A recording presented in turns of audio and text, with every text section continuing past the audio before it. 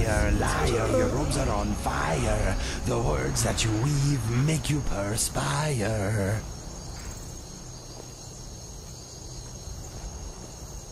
Mike is very practical. He has no need for mysticism. Nords are so serious about beards. So many beards. Mike thinks they wish they had glorious manes like Khajiit. Mike does not remember his childhood. Perhaps he never had one. Mike is tired now. Go bother somebody else. You have something to say? Talking to Maik wears him out. I am glad I do not suffer from the same affliction. Let's leave this fibber to his madness before it rubs off on us. It reminds me a little of Cyrodiil here, a thin veneer of civility barely masking the dirty doings beneath. It is nice looking though. One evening when I was with the bandits, I was out patrolling our camp near a forest while everyone else was on a raid. I saw something move nearby, so I raised my torch and peered into the trees. There were 10 heavily armed warriors staring back at me. 2 of them had arrows aimed at my head. I was about to duck when a searing pain engulfed my arm and I let out a yell of agony. I had accidentally set myself on fire with my torch. I ran about screaming, waving my flaming arm in the air. Eventually I spotted a large puddle and extinguished myself. I then searched about for the warriors. They were clearly getting ready to launch an attack, but they were nowhere to be seen. Later, when my group returned, they suggested we move camp. They had heard tales of a flaming, shrieking ghost stalking the woods and asked me if I had seen anything. I said that I had seen something burning among the trees, but I never told them it was me. I hope so. I enjoy the idea of being a spooky legend, even if it was a misunderstanding. Anyway, I kept my arm covered until the hair grew back and no one was the wiser. When you are living with a group of bandits, reputation is everything. What am I making here? I cannot remember. Ah well. If we do not leave this place soon, I will be forced to end my life in protest. I'm hungry for hawker stew. Mr. Dragonfly says this place is bringing back bad memories. He doesn't want to talk about it at the moment. Neither do I.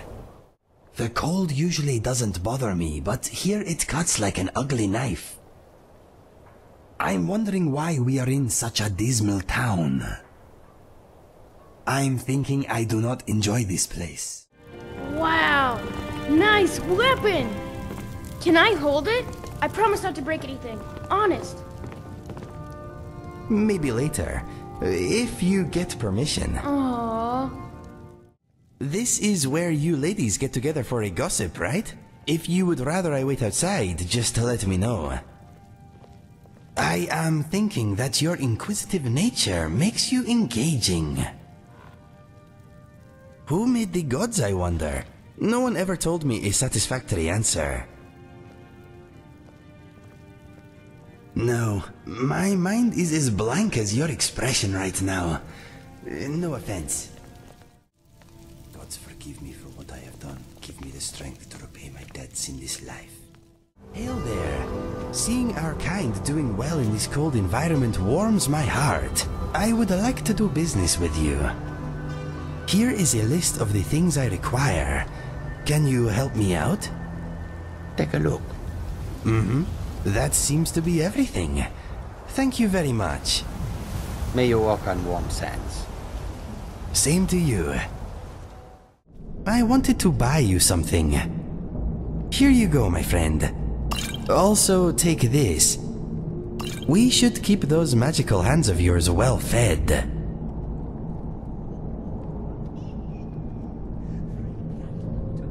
No problem. It is nice to be able to give something back. I'm thinking the stars look amazing tonight. King Inigo demands your attention, peasant. Bring me sweet rolls, wine, and your cleanest wenches. Listen up, I'm hungry. everybody. I'm in charge now. Bring on the dancing spiders.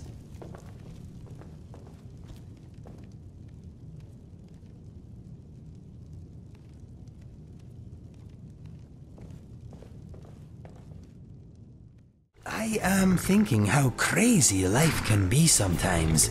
It is brutal, bewildering, and beautiful.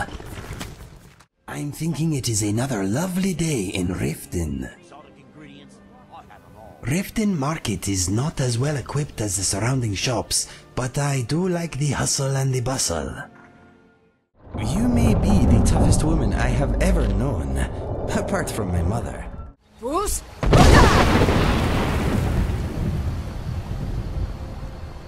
Luckily for our enemies, I am showing greater strength. Hell yeah! I'm wondering if mermaids are real. If they are, I'm wondering if they like hairy men. I like to have a full quiver. You can never have too many arrows. I like a little bit of lollygagging. I'm not the best judge of character. I will let you decide who deserves to die. My time as a bandit taught me very little. It was a means to an end. Sick people attract their own kind. I like talking about myself. I am very interesting. I'm very stealthy, if need be. Some folks seem to have a magical, never-ending supply of arrows. I have no such enchantments working on me, unfortunately. Taking the scenic route is my style.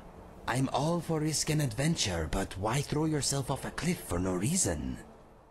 This place smells of coin and good taste. After everything you have already been through, I doubt future events will give you any trouble.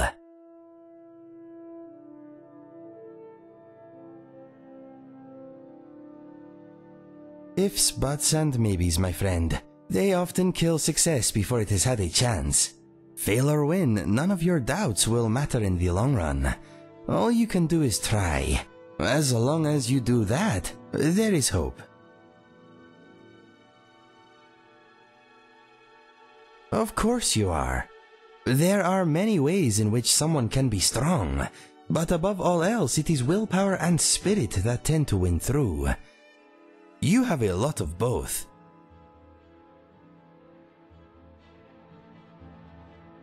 That may be true, but your adaptability is unsurpassed. As a result, your limits are dwindling. There is nothing you cannot handle. Count on it. Or 1,000 angry chickens. Now that's a fight I'd pay to see. What is worse in your mind? An evil chicken or an evil rabbit? If you saw what I have seen, you would not trust chickens or rabbits either. Believe me. I do not like chickens or rabbits.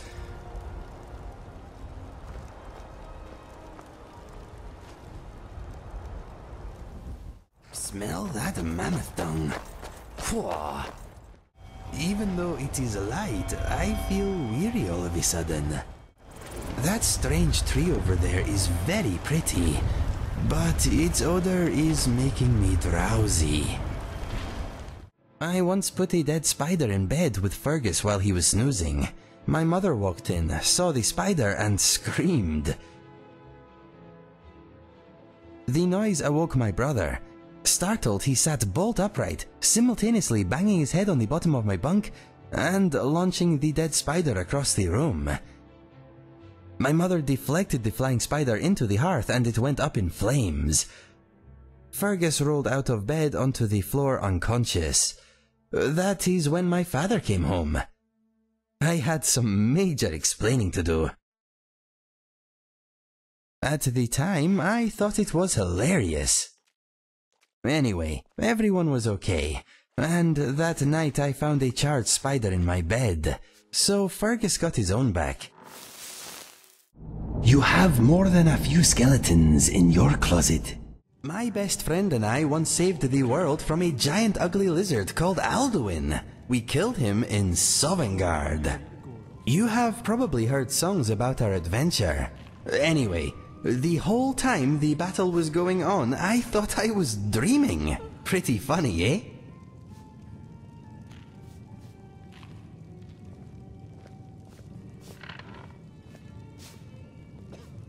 It is hard to believe, I grant you, but it happened. My friend and I are heroes of the highest order.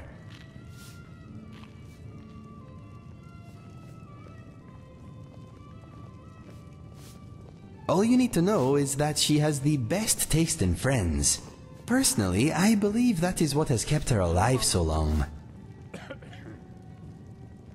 Speaking of harsh, you bards don't cut each other. I should hope so.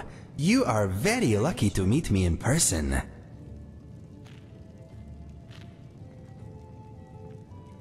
More or less. The stories tend to focus on them for some reason, but I also played a vital role. Okay, our adventure sounds a little unlikely when I describe it out loud. It was an honor. We work well together. Ugh, I almost nodded off there.